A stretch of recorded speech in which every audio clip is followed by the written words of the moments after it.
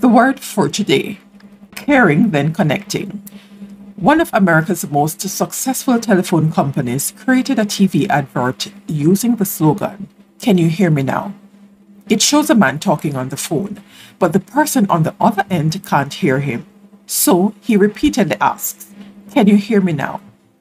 The ad was designed to convey the message that this particular phone company delivers a high quality signal and doesn't drop calls. When your phone drops a call, you know it. And what's your immediate reaction? Annoyance, frustration, anger? In Everyone Communicates, Few Connect, Dr. John Maxwell writes, "When I interact with people, I know I've connected when I sense extra effort. People go the extra mile. Unsolicited appreciation. They say positive things. Unguarded openness. They demonstrate trust. Increased communication. They express themselves more readily. Enjoyable experiences. They feel good about what they're doing. Emotional bondedness. They display a connection on an emotional level.